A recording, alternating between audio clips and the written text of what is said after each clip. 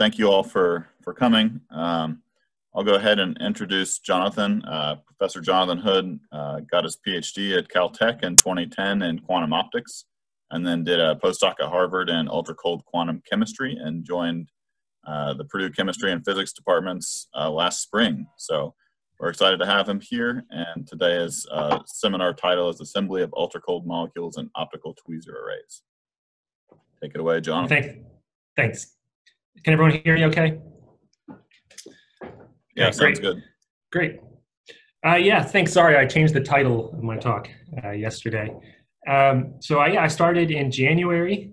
I had my first kid in February, and then COVID hit in March, so I haven't actually had a chance to meet people in this community, but I think there are a lot of shared interests and techniques, so I'm very excited to get to know everybody.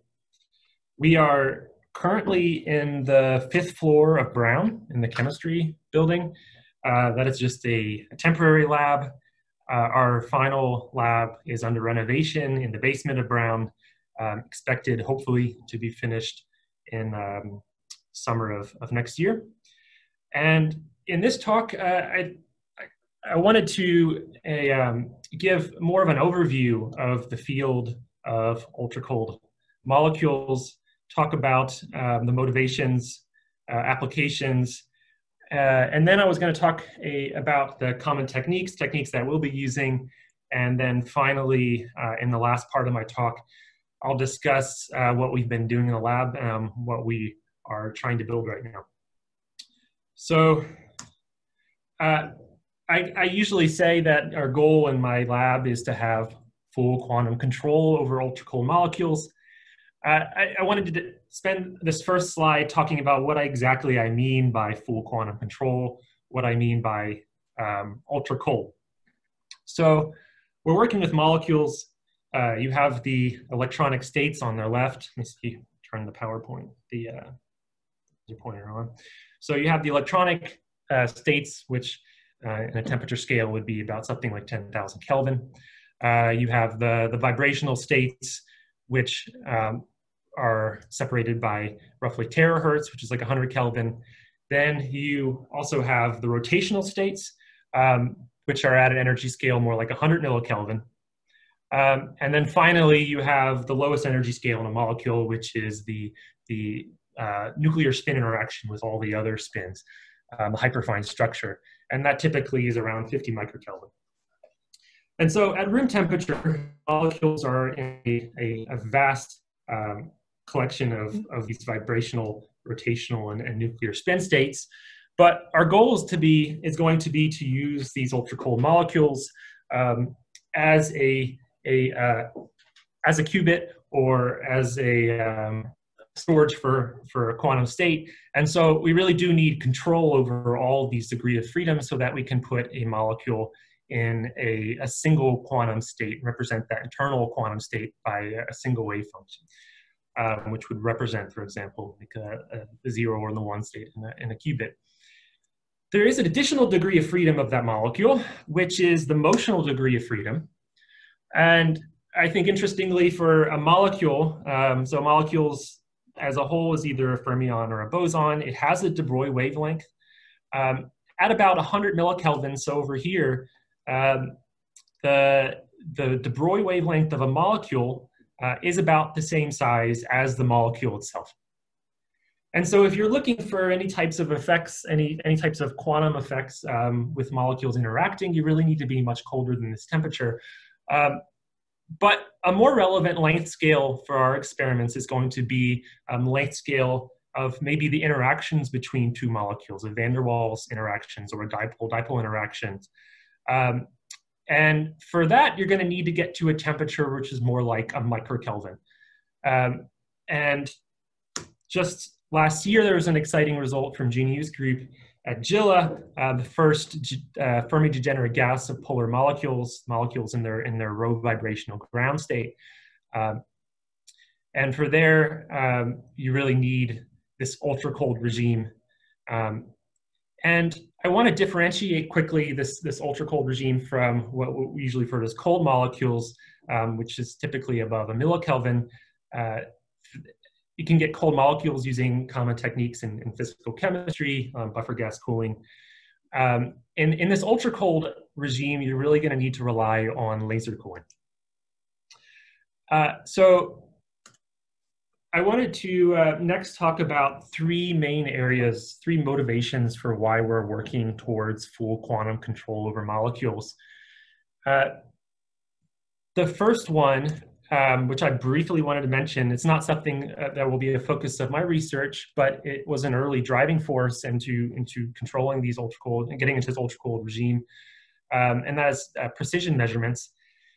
The idea here is that you have a molecule that has, for example, very large electric fields, has an electron accelerating very rapidly around it, and so you can kind of think of it as a small particle accelerator. And it turns out that molecules can be very good tests of the standard model of physics.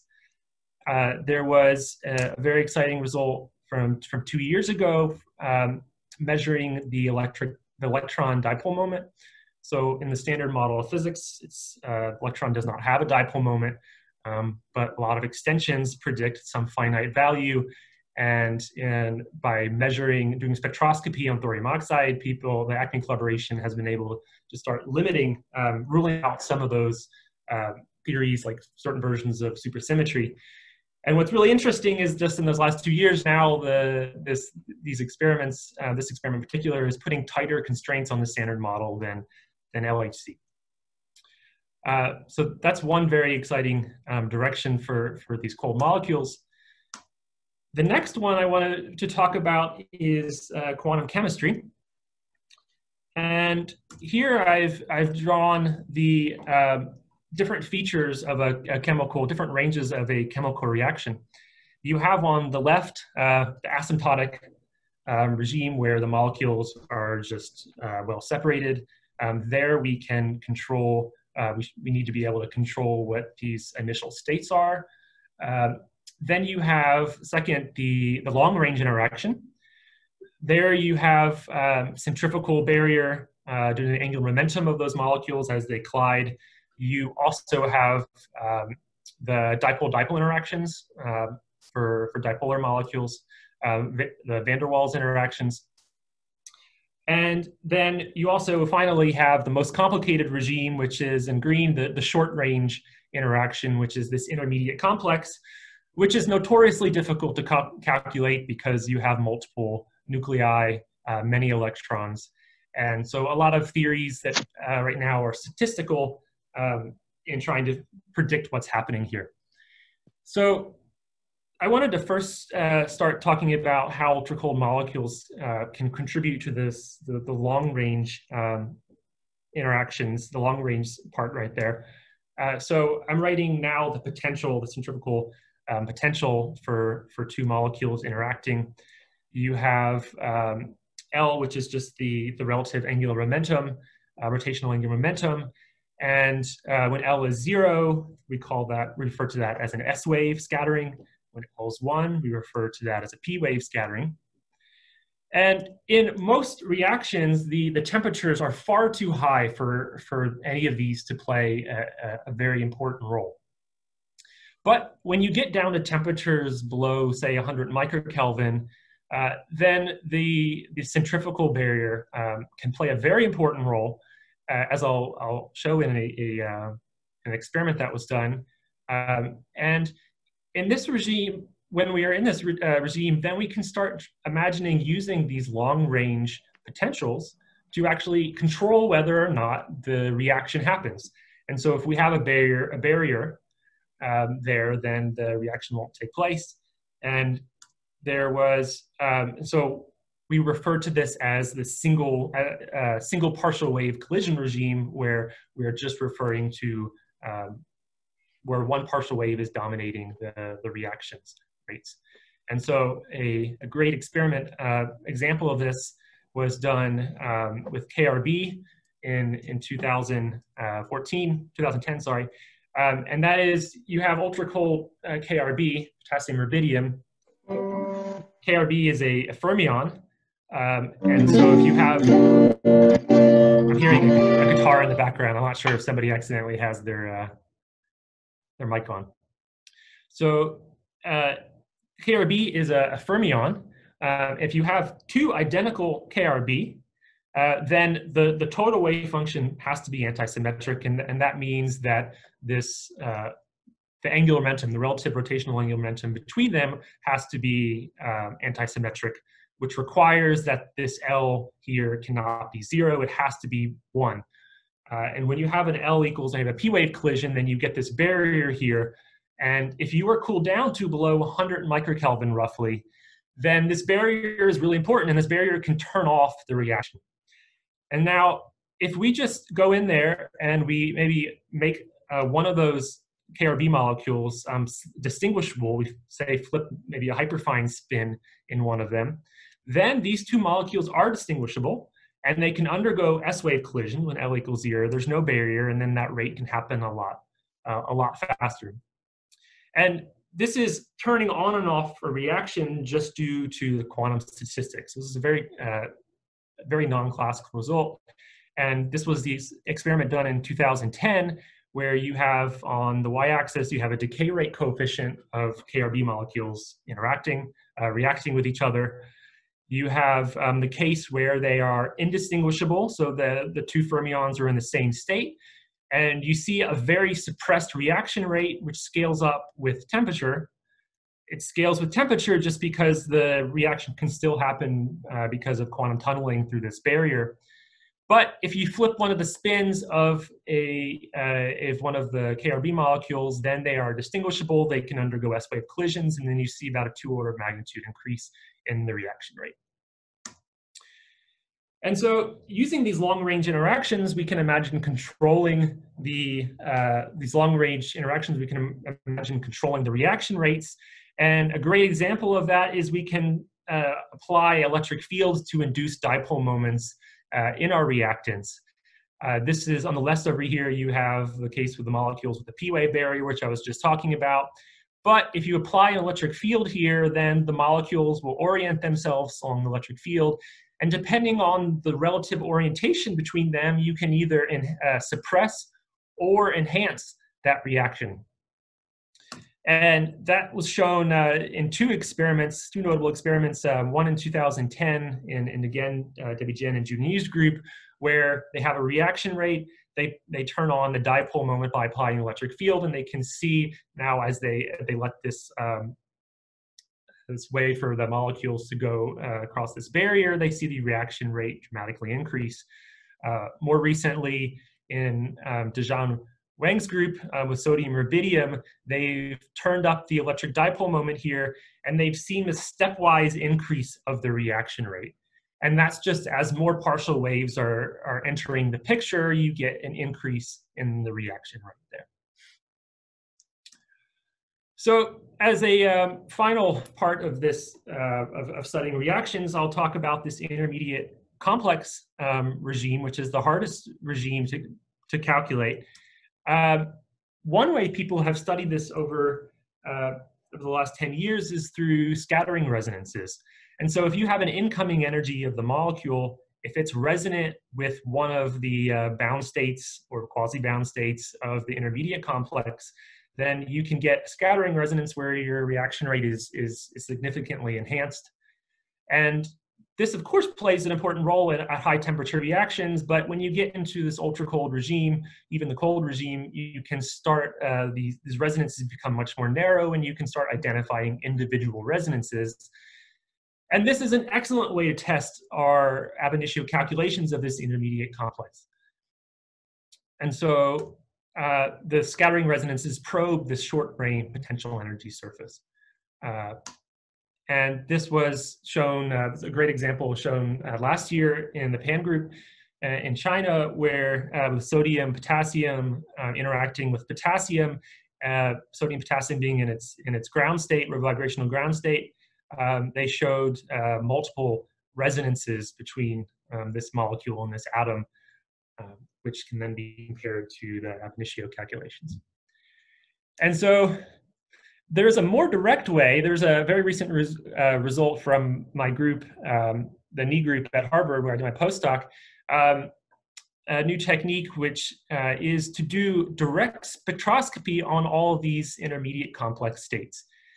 And this has been done before with ultra-fast spectroscopy, because typically these intermediate complexes are live for around picoseconds. But in an ultra-cold regime, you are going to be limiting the number of states severely. And so you can actually get very long, relatively long interaction times. In the case of KRB in the knee group, it was about 100 nanoseconds. And so that's long enough to do spectroscopy just with CW light on these intermediate complexes. And this year or last year, there was the first direct observation of this intermediate complex for these low vibrational, these bialkali collisions, which they observed with mass spectroscopy. Then they observed a K2RB2 ion.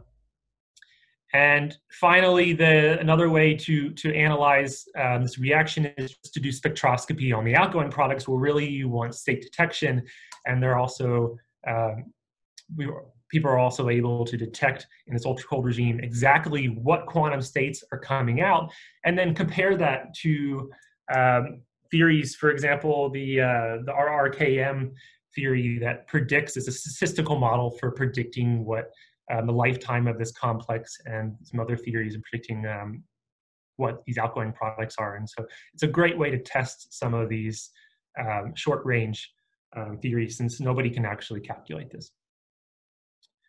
So the next part of my talk, the next part of the application I want to talk, the last one, is using molecules for quantum information. And I want to start this section by at least admitting that there are many qubits to choose from right now. And so a very good question is why ultra-cold molecules? Ultra-cold molecules haven't actually been realized as a quantum gate. And so why are we going to all this trouble to use ultra-cold molecules as a quantum gate? What extra things does it bring to the story? And here, the real advantage for these molecules is their electric dipole moment. And now neutral atoms have a magnetic dipole moment, but if you just take the ratio of the electric dipole moment, a typical electric dipole moment, to a magnetic dipole moment, the electric dipole moment is about 4 orders of magnitude larger. And so to be a little bit more quantitative, if you took two molecules, the one I'm going to be working with is lithium cesium, has a dipole moment of 5.5 dBi. Separated those molecules by about a half a micron, which is a typical distance if you're trapping them in a lattice or in tweezers. That corresponds to an interaction rate of 40 kilohertz. Now, compared to some other systems, you might not think 40 kilohertz is really large. For example, in Rydberg systems, you can get in kilodBi dipole moments. But there's a really important distinction that I want to emphasize here with molecules, and that is this interaction takes place in the electronic ground state, in the rotational states of the molecules. And so it's this extra degree of freedom that molecules have, these rotational states, that we're going to be taking advantage of. And so the rotational states scale with the rotational quantum number n squared. And this separation it goes with the just the inverse of the moment of inertia, which is its constant b, and that's typically on the order of gigahertz. And so that means these molecules can be, I have the first 3 rotational states here, that these molecules can be manipulated with very precise microwaves. And that is in stark contrast with, for example, Rydberg atoms, where in order for them to interact, you have to excite the atoms into a excited, short-lived Rydberg state, usually live on the order of microseconds. And a really fair comparison for this system and any other system is this interaction time divided by the coherence time of your quantum bit. And for a molecule, we're going to be in the rho vibrational ground state, rotational vibrational ground state. The molecules, in my case, will be pinned so they can't react with each other. there's nowhere else for the molecules to decay to. So really the limitation for these molecules is just black body radiation, which can excite a molecule from one vibrational level to another, so typically like a terahertz apart. And that time scale has been predicted for lithium cesium, the molecule I'll work with, to be about 60 seconds. And so if you divide this over this interaction time divided by the 60 seconds, you get about a million interaction times. And so that's why we're excited about it. Another limitation, of course, with these experiments where we trap in light is collisions with the background gas. But that collision with the background gas is also going to be on the order of 60 seconds, the time that you can trap a single molecule, which is just getting down to something like a few times 10, about 10 to the minus 10 torr. A record, I think, for holding a neutral atom is around 300 seconds. And so those are kind of the natural timescales. But even those, in a future experiment, those can be overcome by putting the experiment around, just cooling down the experiment, not to a very low temperature, but even something like 100 Kelvin will significantly enhance both these rates. And so that's why I in particular am very interested in pursuing these molecules for both quantum computation and quantum simulation. But for both of those, I wanted to spend a little bit of time to go over exactly how these interactions occur in molecules. I'm going to give one illustrative example that'll, I think, hopefully help you understand what we would be doing in the case of maybe performing a gate or having the molecules in an array where they can all interact with each other to form some type of quantum simulation. We again have these rotational states of the molecule, and the rotational states can be represented by these spherical harmonics, which are the orientation of the dipole moment of the molecule. And if you look at any of these spherical harmonics, you notice that if you average all the different directions of the dipole moment, they all average to 0. And so an important point with these molecules is that pure rotational states have no electric dipole moment, so they don't actually interact. That's actually quite convenient for the schemes that I'll talk about a little bit, because that means you can turn off the interaction. The molecules will only interact if you want them to interact. And so that means they can also be really good at storing quantum information for a long period of time. So how do you get the molecules to interact? The answer is by having superpositions of these states. If you take a superposition of n equals 0 and n equals 1 state, and then you average a dipole moment, you will find that the dipole moment now has an orientation. One way to mix that is just by applying an electric field. So if we apply an electric field, that will cause a mixing of the 0 and this 1 state. They both get Stark shifted. And now we have an orientation of a dipole moment. You have a dipole pointing down, dipole pointing up. And this mixing can occur in a number of different ways. It can occur by applying an electric field. It can also occur by just dressing these states with a microwave, either a resonant or a non-resonant microwave. And there was a proposal in 2002 by Dave DeMille at Yale about how to use these molecules in a quantum computation architecture. One that there's been a lot of proposals since, but I think this one is maybe the easiest to understand, which is why I wanted to quickly discuss what's going on. You have this linear array, this 1D lattice of molecules. You're applying a very strong electric field, typically on the order of kilovolts per centimeter, and therefore all the molecules will have a permanent dipole moment. If you consider the molecules by themselves, then they're shifted. They have some resonance between these between these states, which you can address with a microwave. You don't want to address all the molecules at the same time, and so you can play a couple tricks to make them individually addressable. In this proposal, they have a linear gradient on the electric field so that it gets larger as you move along here. That means all the states are shifted differently, and that means with the microwave you can address each one. In a proposal that we're pursuing, you can also do this by just applying an optical Stark shift with the tweezer, and then you can change, say, if you have one molecule or two molecules that you want to interact, you can shift all the other molecules out of resonance, and so you're really just talking to one or two. And so in this proposal, the molecules are individually addressable, but if you have two molecules that are neighboring, then they will interact. Their dipole moments will shift each other, and that means that if you drive one of these molecules, it will depend on what the state of the neighboring molecule, which is the basis of a gate.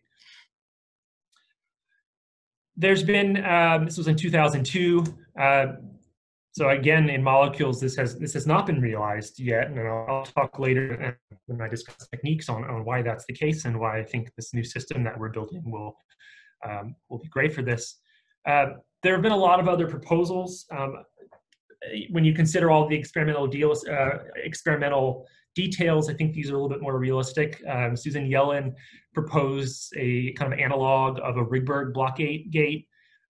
There's been proposals by Peter Zoller's group of using molecules coupled to superconducting qubits, superconducting wires, and using the molecules as storage and also interactions through that superconducting wire. Sabare Kaisen at Purdue has also had a number of proposals on how to use molecules. In particular, there's one here that you can use symmetric top molecules, which are easier to work with actually because they polarize quicker, and so you don't need as large of electric fields. In the last 2 years, there's been a proposal by our group in Canquin Needs group at Harvard, at the Imperial and Durham groups, on considering the full structure of these rho vibrational ground state molecules. And a really important, these were two different analyses, slightly different gates, but really the conclusions were the same, and the techniques, the method end up being the same. One important point that they both brought up was that in the lab, an electric field's pretty hard to control very accurately. And so both of these proposals get rid of that electric field. They just rely on a microwave and a magnetic field, which we can control to, in our lab, 10 parts per million. And so then your experiment's only sensitive, really the only thing interacting with is your microwave, your magnetic field, and this trap light. And so in that case, you can get much better coherence. The other really important point to come out of these two analyses of using molecules as a quantum gate is that the hyperfine structure plays a really important role.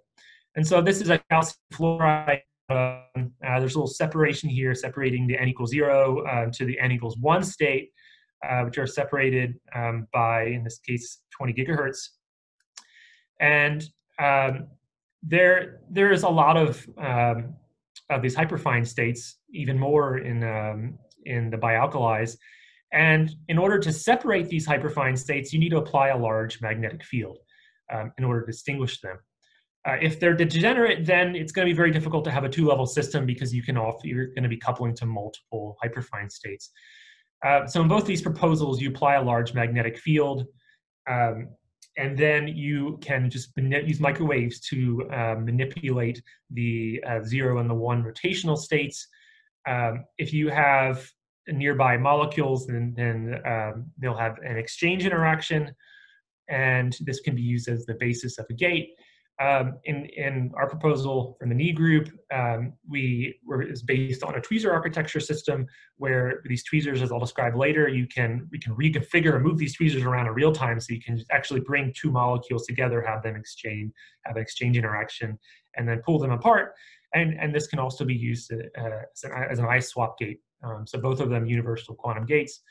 What I found really interesting is that both of these proposals ended up getting a very similar, even though they used slightly different techniques, they ended up getting very similar predictions for fidelities for both these molecules. And that is considering all of the different noise sources that we think will be important. You have inaccuracy of the microwave, which is kind of trivial because the microwave sources are so accurate nowadays. Stability of the magnetic field. Black body radiation doesn't play much of a role. Probably the biggest source of decoherence is the dependence of the states on the trapping light. But there's even tricks now on how to make these two states here magic, meaning that they shift the same in your trapping light. Or you can maybe imagine doing it in the Bluetooth lattice where they're more insensitive to the trapping light. So John, yes, excuse me, I have a question. So yes. sorry, I missed your early part of your talk. I was in my class. Yes. So okay, what is the advantage here of using magnetic field instead of using an electric field? It seems that you want to get rid of the electric field. Yes. Yeah, I didn't really explain. It's somewhat technical. It's a lot harder to have a stable electric field in an experimental environment. You need to have electrodes that are very close to your atoms. The magnetic field can be made with coils that are very far away, and there's just more techniques for stabilizing the magnetic field. The electric field, if you use a large electric field, you can induce typically larger dipole moments, and so you can get a faster interaction time. And that's actually what I noticed. Previously, I was saying the interaction time is more like 40 kilohertz, whereas this interaction time for both these proposals more like 1 millisecond, so significantly slower. But what we found is that actually doesn't matter too much because one of the limitations in these proposals is off-resonant scattering to all these different hyperfine structures. And so if you have a really fast pulse, you are going to more likely off-resonantly scatter to these, excite these different hyperfine states here. And so the slow gate time of 1 millisecond using a smaller dipole moment is actually an advantage. I see. Yeah, thanks. Mm-hmm. Sure.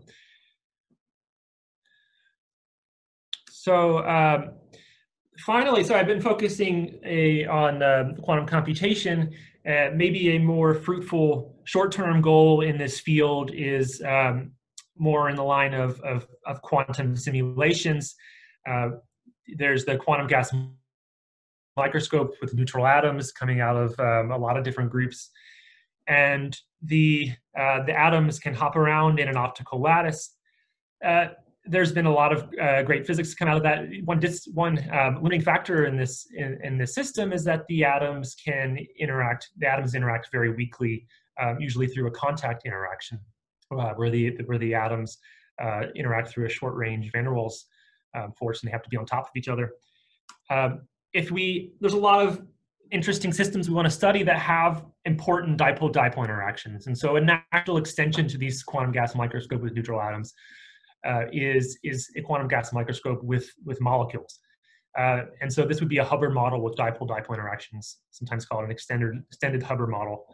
And this is something that we're working towards. And there's been a few other proposals where, in these cases, imagine that you have a lattice of molecules, but those lattices are pinned down, so they can't hop. Peter Zoller proposed, showed in 2006 for a doublet molecule that these polar lattice array of these polar molecules is actually a very general lattice quantum spin simulator, and that you can do pretty arbitrary quantum spin models in this by just using different dressing of all those rotational states. There's also been predictions by Alexei Gorshkov's group and Anna Maria Ray's group of these arrays of dipolar molecules having topological phases. And so there'd be a lot of interesting things to explore once you have a uniformly filled array of molecules. And when I talk later about the techniques, I'll describe why that has been very difficult and why hopefully this new strategy that we're using with the optical tweezer array, actually a hybrid optical tweezer array with lattice, will hopefully make this more feasible. So that's kind of the end of the first part of my talk, which is the motivation. This next part of my talk is about the techniques that we're going to be using, what has been done so far, what my group plans to do. There is, I wanted to start this off by mentioning a previous method in physical chemistry for studying cold molecules. This is crossed molecular beam spectroscopy, which W. Hirschbach won the Nobel Prize for in 1986. More recently, Ed Naravic's group in the Weizmann Institute has had created new techniques where you actually adiabatically merge, not adiabatically, but you merge the two beams with quadrupole guiding. And then in the relative frame of these molecules, you can get down all the way to 10 millikelvin. This new approach, that in this ultra cold regime, we're going to rely instead on, this technique here to get cold relies on a combination of buffer gas cooling, where you cool the molecules by having collisions with a cold molecule and a buffer gas, and also on the supersonic expansion. In this new approach I'll be talking about, we're going to be borrowing techniques from laser cooling from the field of AMO. And I think it's funny that it's AMO, because that molecular part really hasn't been a focus, because I think it's just been a little too intimidating until recently to tackle these molecules, now recently it's becoming more popular. More groups are starting to try this direct cooling or assembling of these molecules. But it's all based on the fundamental principles of laser cooling, which is over here you have absorption of a photon, which has a momentum h bar k. When it absorbs, it slows, and then when it spontaneously emits in a random direction, then on average it doesn't heat it back up in that direction, and so you can get cooling.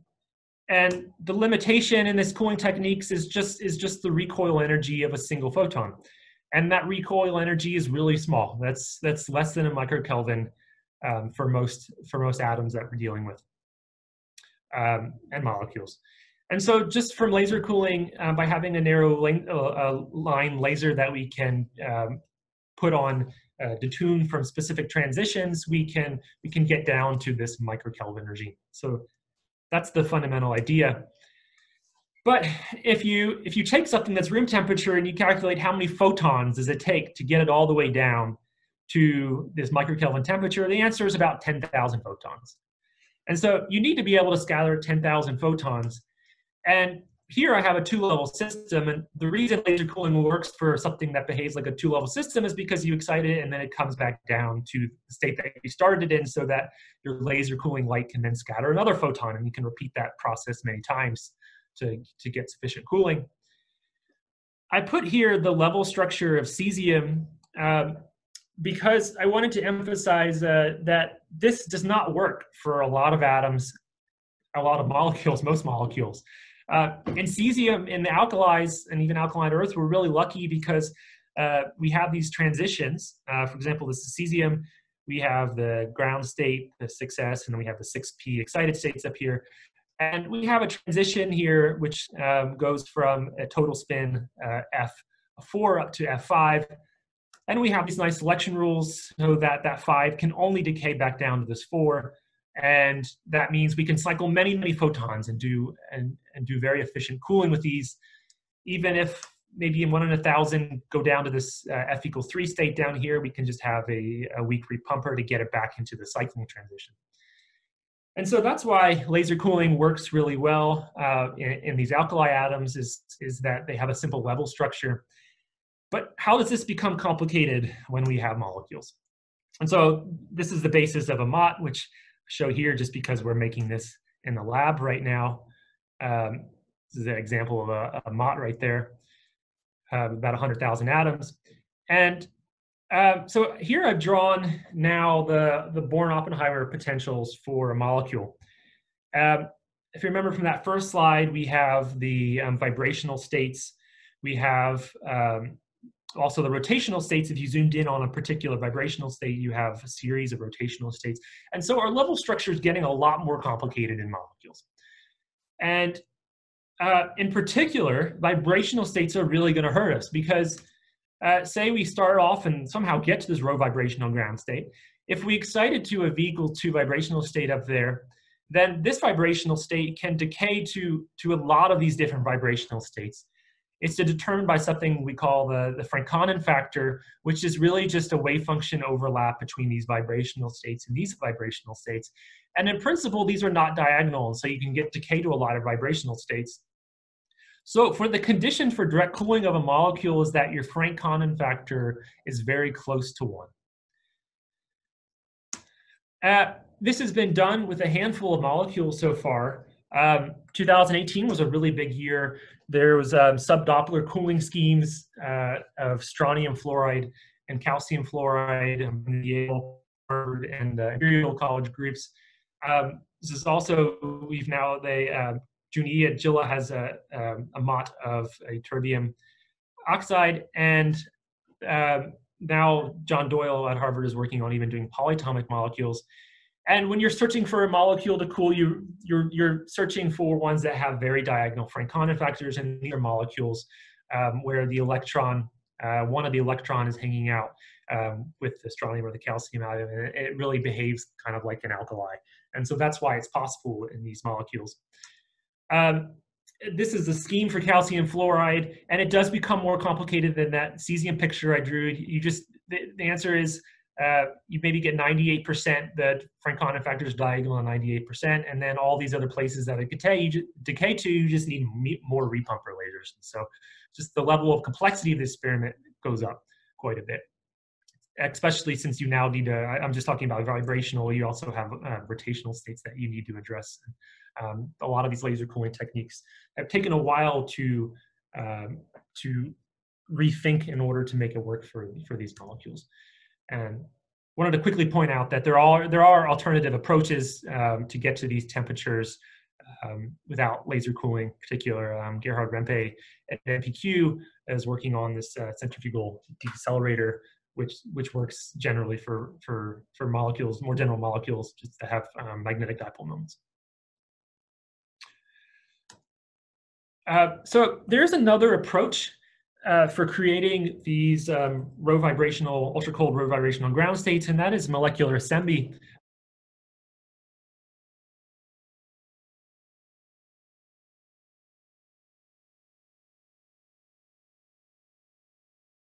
Three atoms, an asymptotic line. And so in principle, we could try to take the atoms from very close to this asymptote and near a threshold all the way down to this low vibrational ground state. But this is about 6,000 Kelvin, so this is a very large energy to overcome. The earlier experiments relied on photo association, where you just have one laser you excite to some vibrational states that then has some non-zero Franconin factor with the ground state, and that has worked fairly well. Particular some early experiments by the Bigelow group, sodium cesium. There's an experiment here at Purdue with lithium rubidium by Young Chen and Dan Elliott, where they were able to get about 300 molecules per second. A disadvantage of this technique is that the rate of molecule creation is fairly slow, just because there's not really states up here that have a very large Franconin factor with this low vibrational ground state. So there is an alternative approach. Imagine that we try to do this whole thing coherently.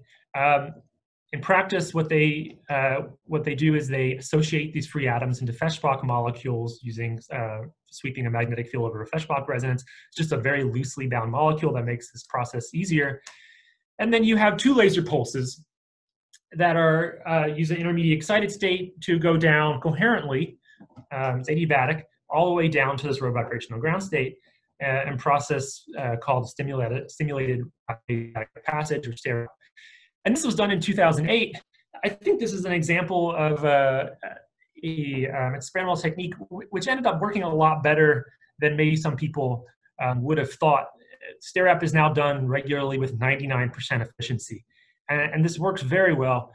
I think it's interesting that this technique came out of a lab where the frequency comb and some of the most stable cavities were made. those were necessary because in order for this to work, you have to have two lasers of very different wavelengths. In KRB, it was something in 600 and something, 900 and 600 nanometers approximately. You have to have those two different wavelengths that are locked within kilohertz of each other, because that's the transition line width for this. And so now the STARAP is pretty standard. It's been done in a lot of different molecules, KRB in 2008, but it's been done in a lot of other bialkalis. Since then, in particular, our work at Harvard now has low vibrational ground state sodium cesium. Our experiment was noticeably different than all of these others because it was done in a tweezer array, and I will talk a little bit about I'll talk about that in a little bit, and the advantage of this approach, disadvantage, how it's motivating our approach at Purdue with lithium cesium. So here is a chart, a periodic table where all the atoms in blue are the ones that have been trapped. And so a limit of this assembly approach is that we have to use atoms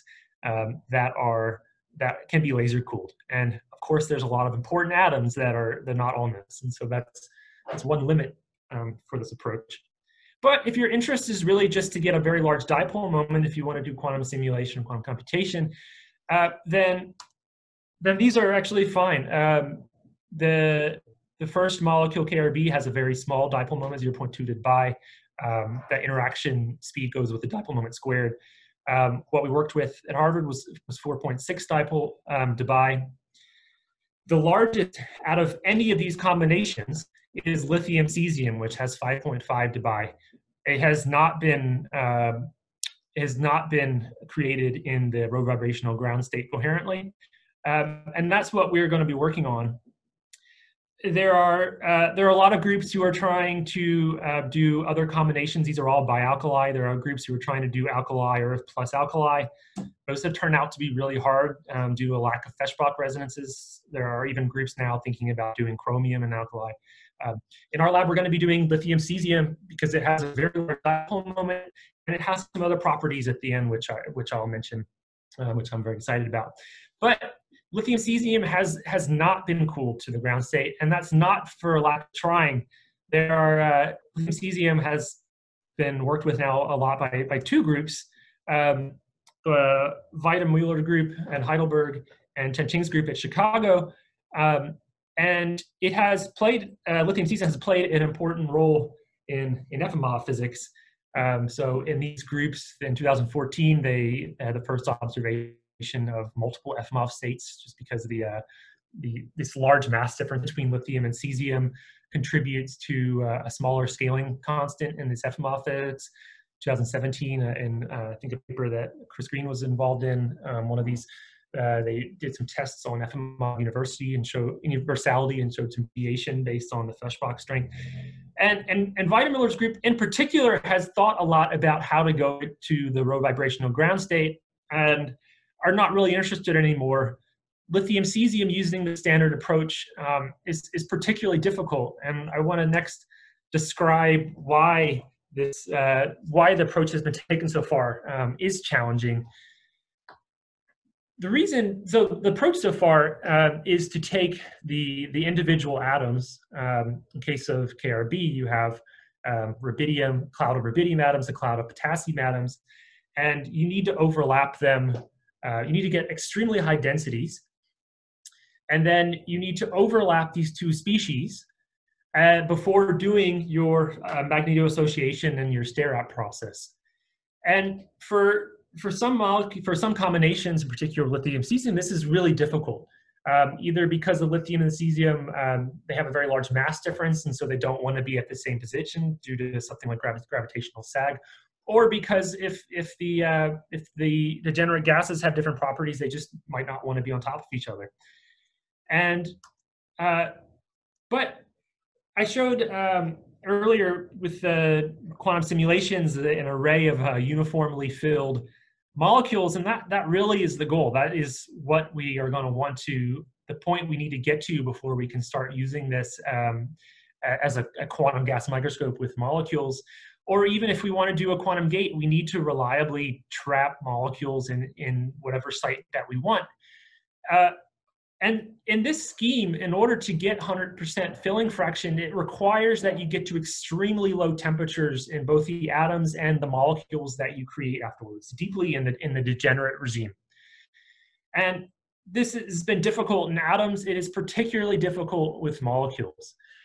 This is a KRB paper from 2013 where they have molecules in a lattice. They were able to observe the interactions, dipolar interactions, but this was averaged over many different experiments. There's only about, so far as about a 30% filling fraction in an optical lattice. And so these effects, you can see some oscillation, some Ramsey-like spectroscopy, but these effects are averaged over a lot of different situations, a lot of different configurations of these molecules. And so we really do need to get to this 100% filling fraction, near 100% filling fraction. So one other strategy besides getting really cold atoms initially is, why not, once you have the molecules, is just do some type of cooling on those molecules, because standard approach is once you get deeply into the degenerate regime, you can get a insulator state where you have a molecule at every different lattice site. And that also has been really hard. So usually to get to these temperatures, we've used evaporative cooling, where you just have a cloud of molecules. They're thermalizing with each other, and the hot ones get knocked out, either through just lowering the trap or exciting them with RF spectroscopy. With molecules, it's really difficult, and I think this is an interesting story here. They started the first molecule that in the low vibrational ground state was KRB, as I've mentioned, and they unfortunately found when they had a dense cloud of KRB that was pretty much universal, a unity reaction rate. Whenever KRB and KRB came together, they reacted with each other. And the prediction there, the hypothesis at that point was, well, KRB is a reactive molecule, meaning it can dissociate into products. Well, why not we just use a molecule that is non-reactive, endothermic, so there's no products that it can decay to.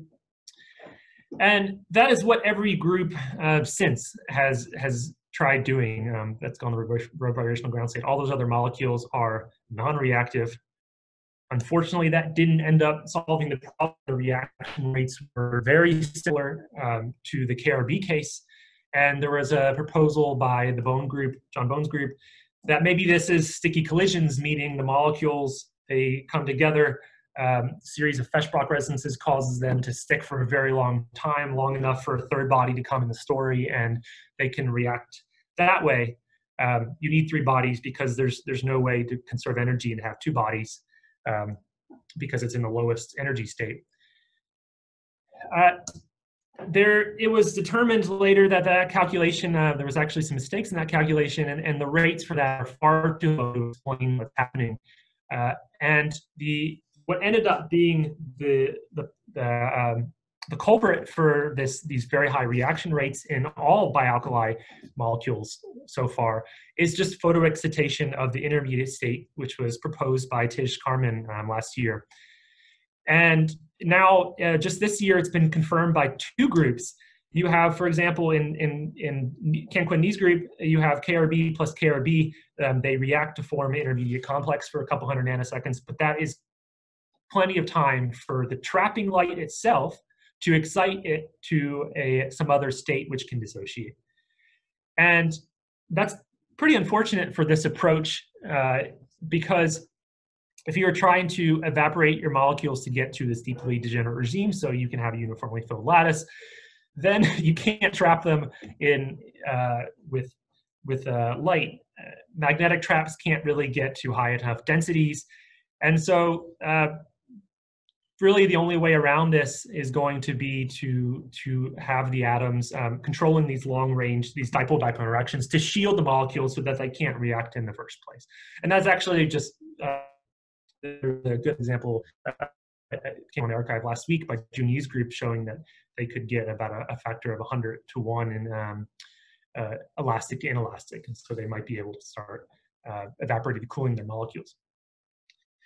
I want to now start talking about this alternative approach, which is what we pursued in Harvard. And I can see I have about 5 minutes left. I might skip parts of the section, but here we are going to use a different approach. Instead of just having large clouds of these atoms that we cool down to very low temperatures, we're going to instead use optical tweezers to trap individual atoms and then eventually molecules. And so we have an optical tweezer that we're focusing down to a tight spot. It was shown by the Grandier group in Paris that if you have a diffraction limited optical trap, then an atom will go into that trap and will be cooled. And and if you have another atom come in, you can undergo light assisted collision, so that when you image, you can guarantee that you only have 0 or 1 atom. And so it's a very powerful technique to start off your experiment with either just 0 or 1 atoms. And in Cindy Riegel's group later, they showed by having 2 tweezers that you could move relative to each other, you can, and cooling these atoms to the ground state of the harmonic trap, that you could do that you can have very precise control over the atoms and the hopping in between these different lattice sites.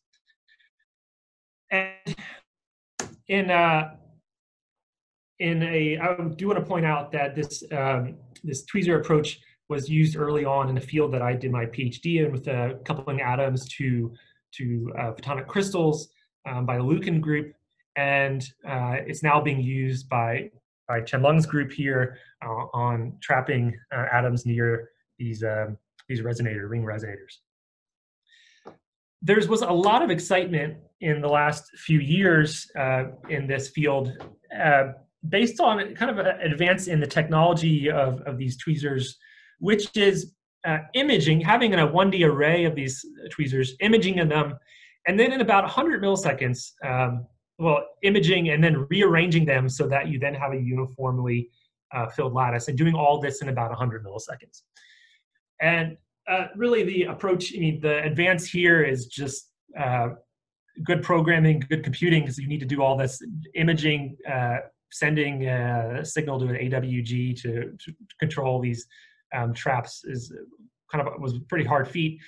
But this really does represent a change in paradigms in making uniformly filled lattices. You no longer have to get to these deeply degenerate regimes to get 100% filled lattice. You can instead image where you have atoms, and like I mentioned, you can either going to have, whenever you do a diffraction limited tweezer, you're going to have 0 or 1 atom. So you just image where they are. You image with very high 99.9% fidelity, and then you just rearrange them very quickly. And now you have 100%, but you don't have to be at deep, very low temperatures. And this technique has also been used spatial light modulators in 2D, even in 3D, and people have shown that they can rearrange these atoms into a lot of interesting shapes. And this is now becoming a popular field with Rydberg atoms. This is what they're doing here in Lucan's group, where then they are studying Rydberg interactions between those atoms. But this paradigm can also be used for molecules, because our goal is to have a uniformly filled array of the molecules. This tweezer approach was in a collaboration between Ken Quinn's group at Harvard and John Doyle's, was last year realized to be used for trapping calcium fluoride, for directly cooling into calcium fluoride. I'll also talk, I think I'll actually probably skip over my work at Harvard, which was doing a assembly in an optical tweezer, where you have 2 individual atoms in your tweezer, sodium and cesium. You merge them together in the same trap, and then you magneto-associate, then do stair wrap all the way to the rotational ground state, which we did in 2018.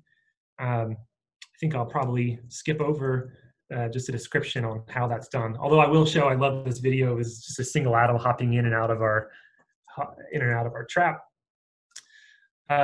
So we have the image of sodium cesium, and then we do kind of, instead of doing this evaporative cooling, we can just do something called Raman sideband cooling, where we can very efficiently get to, very quickly compared to evaporative schemes, get down to the ground state of these tweezers. So, and we did that with very high efficiency in that lab.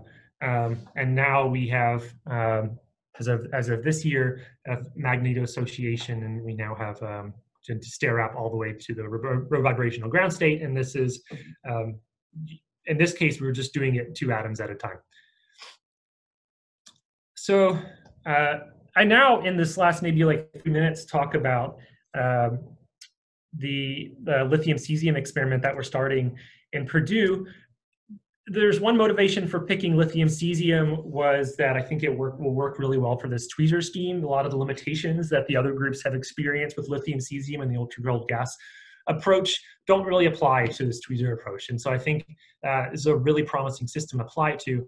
It has the largest dipole moment, but there's one really important other feature of lithium cesium on why I picked it, and that is having to do with direct molecule imaging. Because if we get a molecule in this row vibrational ground state and we want to do imaging of that molecule, we're still going to need a Frank-Cohen factor close to 1 in order to do this imaging. And in KRB, there was a proposal in 2014 by the NOE group that showed that there's about 94% of the light, if you excite to this B triplet, the ground state is B triplet pi, would come back to your row vibrational ground state. That's kind of borderline for imaging, but just Olivier, when I was trying to choose these molecules, talking to Olivier, he calculated it for all the bioalkyl. Lithium cesium is actually the best, and about 99.93% of that light will come back to the vibrational ground state, which really means we're going to be able to do direct imaging on these molecules, which was very important to me. And so I think this is my last 2 slides. I wanted to quickly talk about what is the, I talked in the beginning about how it's very promising with molecules, the coherence times.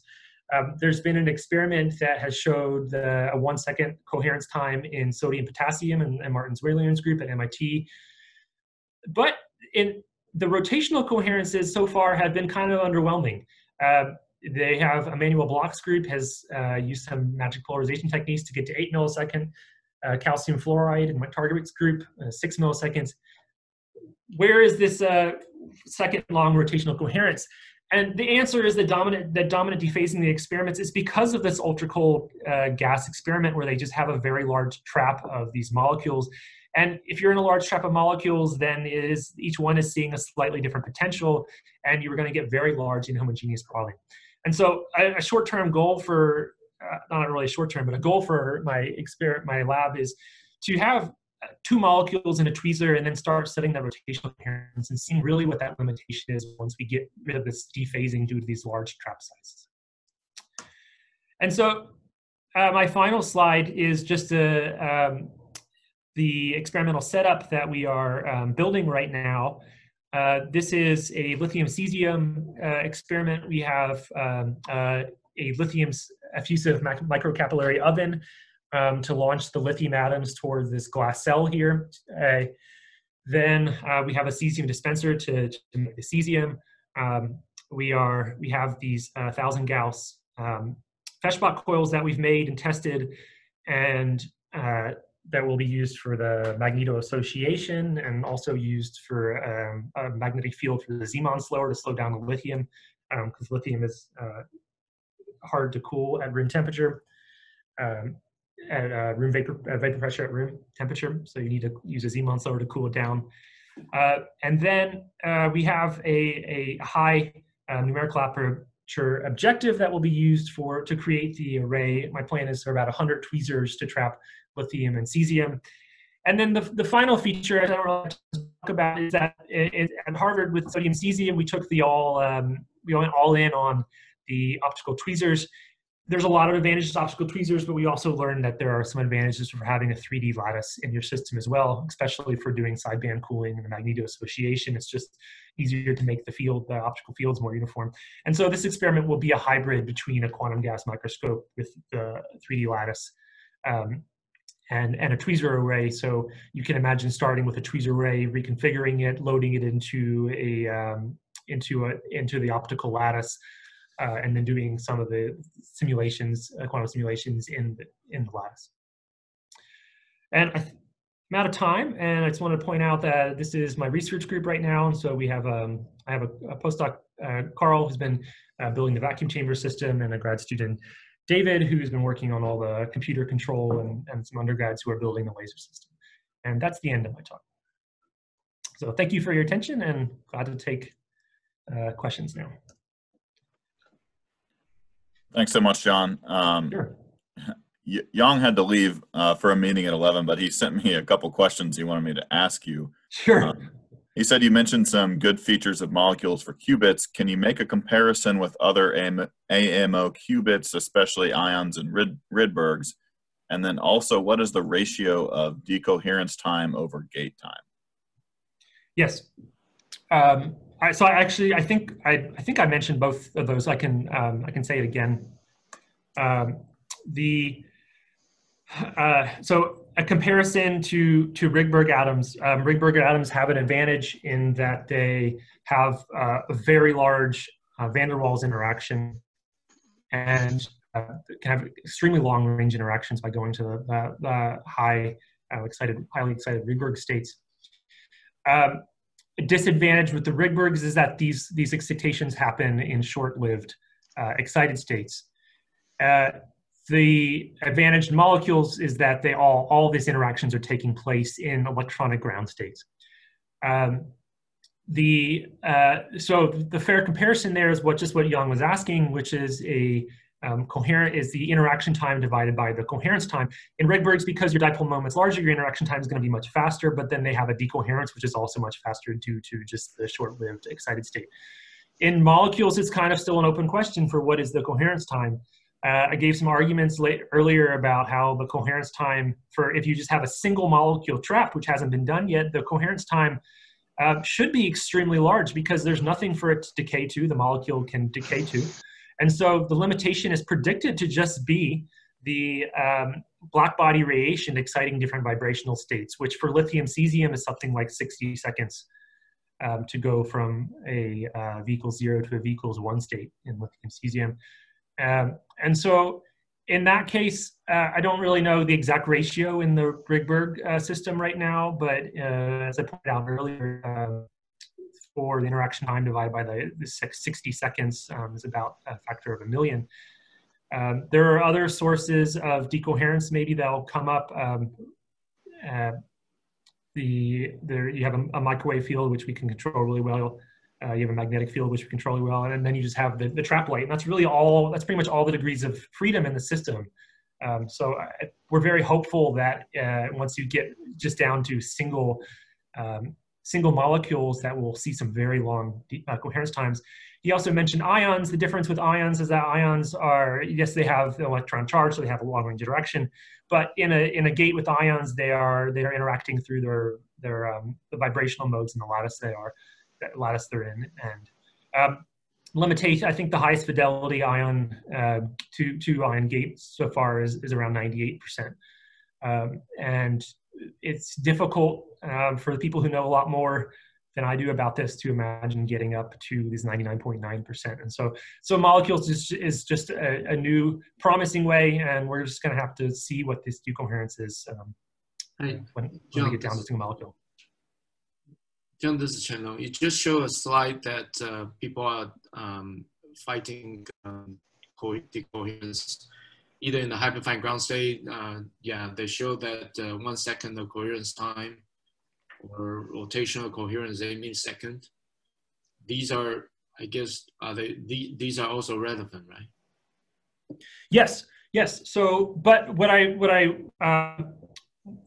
in this figure down here, what I was trying to point out is that the dominant dephasing in all of these approaches so far is that you have a really large gas of atoms in a dipole trap, and each molecule is seeing a different potential.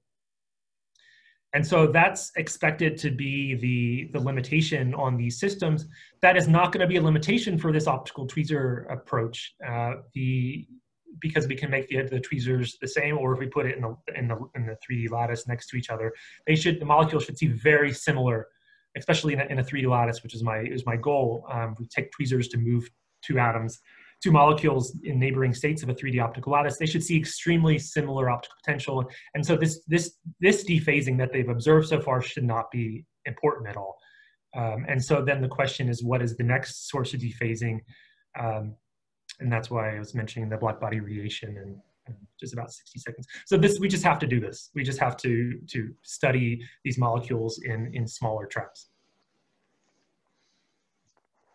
John, I had a question. Chris Green here. Hi. So in Junyi's KRB experiment that you mentioned, they claim that there is some kind of many-body suppression of collisions at low temperatures when Yes. you go to a degenerate quantum gas. And my understanding is that that's probably not really true. And in a sense, it's more an enhancement of the reaction rate, at least compared to a thermal gas at the same temperature. Because you freeze in the distribution of momenta, like in a Slater determinant of different momenta states. But that still leaves the question of how to interpret their losses as a function of temperature. Do you have any insight into that? I don't think I have any extra insight into this situation now, sorry.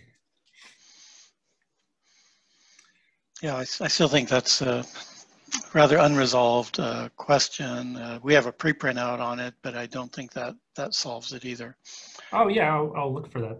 It's on the archive. Yeah, it's a very interesting topic. So, Chris, so I think your paper essentially emphasizes the trap effect, if my understanding is right?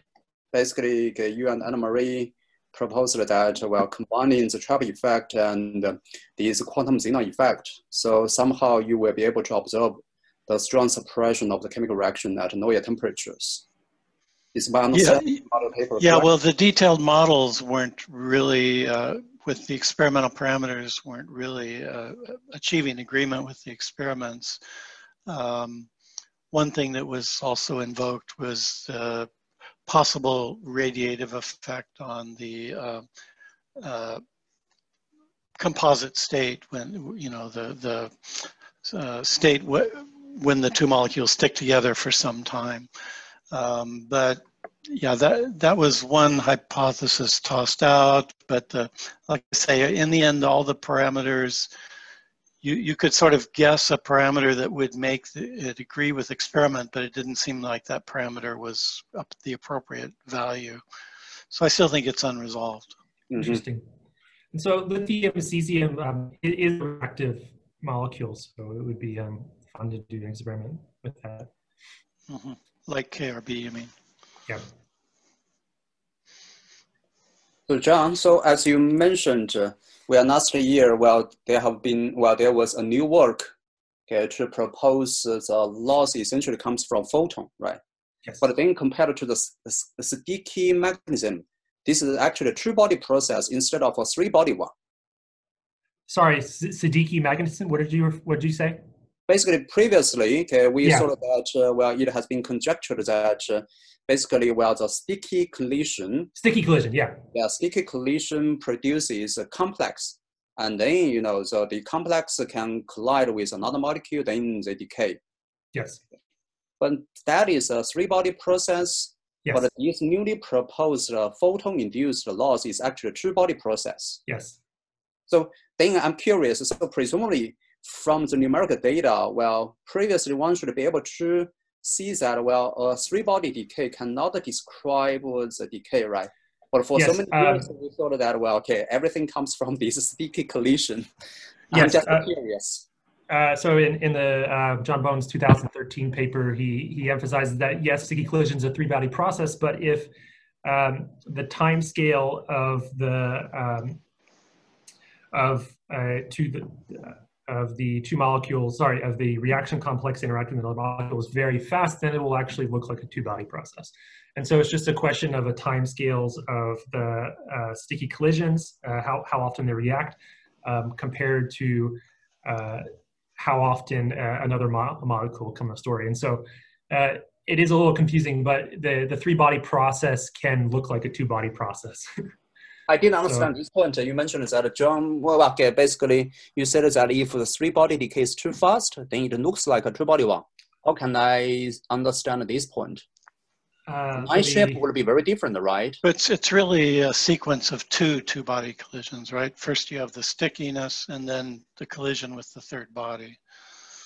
And if one of those rates is very different than the other rates, then it will end up, then it essentially is just a two-body effect. For example, if every time you have the two molecules form this reaction complex undergo a sticky collision, if every time that happens, then you have a third body coming in and reacting with it, then it will look like a two-body effect. I see. So I mean, one process should be much faster than the other. Okay, I see. Thanks. And the photon process, I disagree with your language sheet. I still view that as a three-body process because the photon is the third body. Oh, yeah. If you consider a photon also as as a body, yes, I agree. Yeah. Okay. But just another common question is, but in terms of density dependence, it will still look like two-body scaling. Correct. Yes. Right. Yeah, of course, for density scaling. Yeah.